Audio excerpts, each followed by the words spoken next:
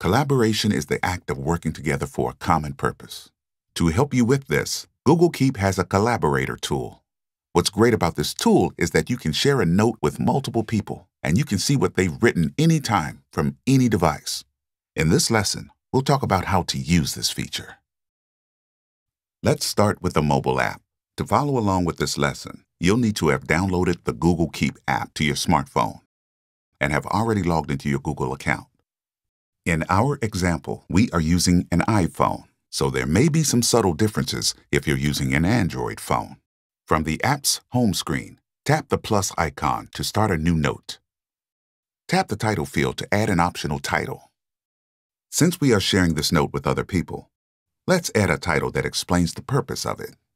Then you can add what you want to the note. From the toolbar above the keyboard, tap the three dots icon. Then tap Collaborators. Type a person's Gmail address, then tap the Done button. When you're done typing their emails, tap the checkmark icon. You'll see the collaborators below the note, which lets you know that the note has been shared with them. Tap the back arrow button to have the note show up on your home screen.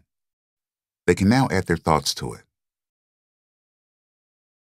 If you don't want someone to be able to edit it, tap the Collaborator icon. Tap the X next to their email address to remove them, followed by the checkmark icon. Now let's look at the desktop app. After logging into your Google account, click the Google Apps icon. From the App menu, click Keep.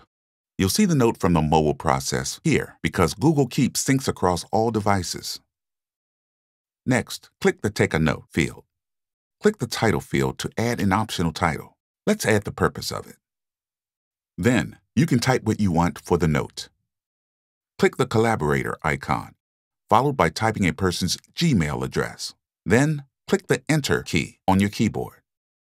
When you are done typing their emails, click the Save button. Click Close to have the note added to your home page. They can now add their thoughts to it.